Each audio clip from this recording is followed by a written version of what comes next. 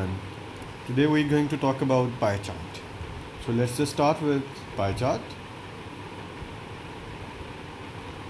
We have that in charts menu. So here we go. Okay, so let's just start with adding one dimension. So let's add our favorite category name, and then let's add quantity, sum of quantity. So very simple, you can just make. You see by default it has some percentages, so let's just see what options we have in there. So category name, we can just change the label, or we can have put formula.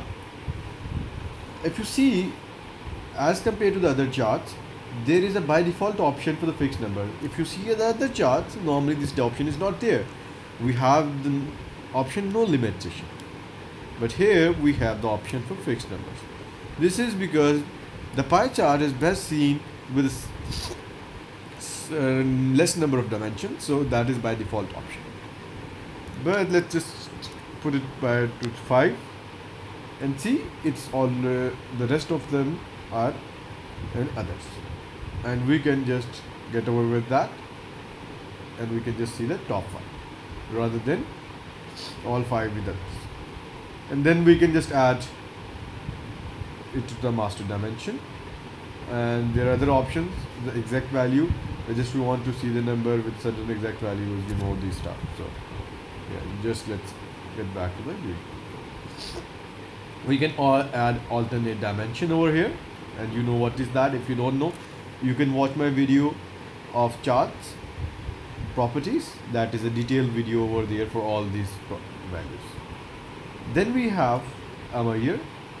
So in the measure, we can just change the label to quantity.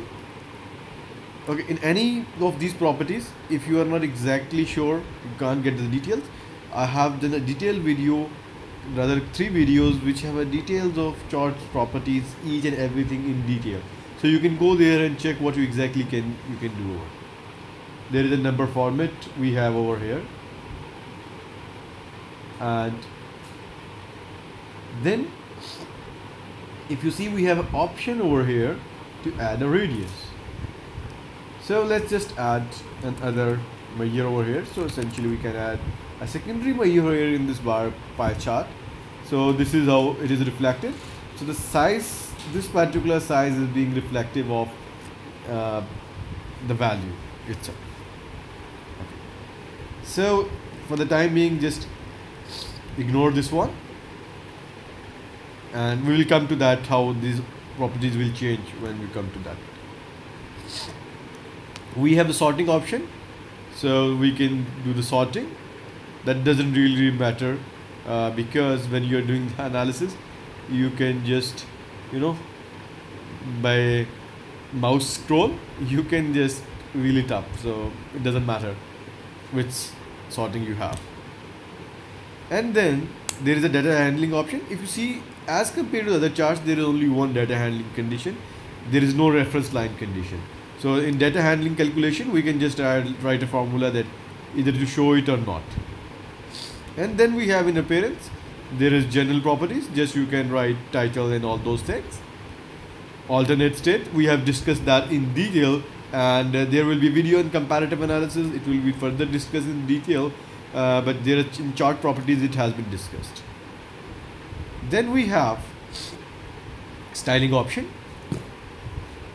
In styling option, we have the outline and we have the corner radius, exactly how it's going to show. If we have donut, then the styling chart will also have the option for the inner chart. You see? So it looks now modern look, beautiful look.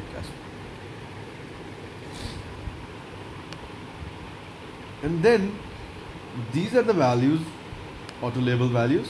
We can custom it as well. And in custom, you see, by default it's a percentage. We do not have any option to change the percentage, but here we have to change it. Share means percentage, and we can change it to value. And if we can make it a little bigger, it will show the exact values they have. let's just put it back and have it over values. And then in the legend part, we can have it auto on, or we can custom it based on dimension or the measures, whatever we choose.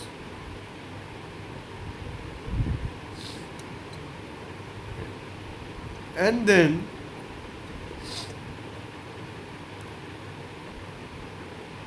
we can have them color range maximum to minimum.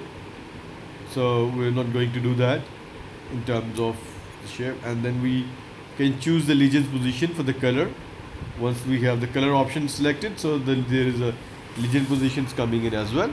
So we can just choose that. Let's say just on the left side, the right side, bottom, top, whatever we seems fit. So we can just, you know, place it in a different direction. And then the tooltip option, I think you all knows again that has been discussed in detail in our chart properties videos. There will be another video on that as well. Stay tuned on that. Okay, so this is a simple one. We have done it with one measure and one dimension. Just remember, there is only one dimension option in pie chart, but there can be two measures in Qlik. So just see how the properties changes if we have two measures in. Here we go with category, and then we have some of, sorry, let's just sales amount, just add it, and then we have the second one as quantity, sum of quantity. Here we go. We have the chart over here, so we just can number formatting and all those things. Sorting option, add-on option, and appearance. There is nothing different, nothing different, and nothing different over here as well. But if we choose this donut one, you know, this seems like, and then if you go to the styling and we just decrease the inner radius. So yeah, that's looking better, more readable, comprehensible. And sorry, and the other options are here as well.